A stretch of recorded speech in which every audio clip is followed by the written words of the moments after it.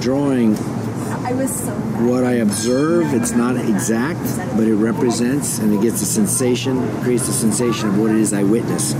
So along the top, the weave comes over like this, goes down from there, it creates that moire pattern. And the moire pattern has an up and down thing, which I can do a couple of different ways. I can also do it just by very quickly giving myself a guideline with a light gray.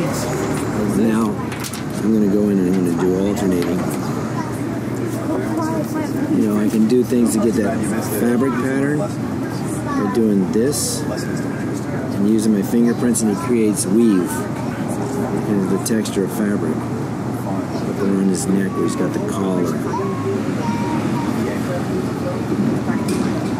Breaks it up like that. If it's really wet, and this isn't really wet, if I go down a few, I can repeat the pattern like that, and then I have a guideline that I go in between.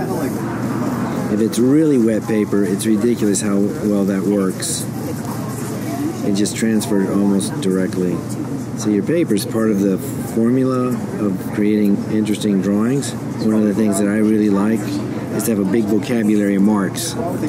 So that's your marker stroke, right? Then you have overlap. So if you have overlap, you get this ribbing, but while it's still wet in the right paper, you can blend and you get rid of that ribbing.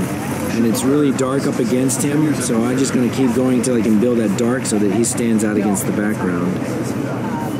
And then I'm just going to work it into the rest of it so it's a nice segue.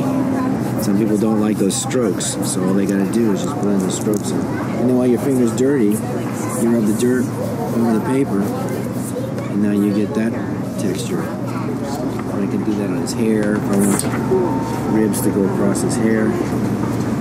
Brush them in.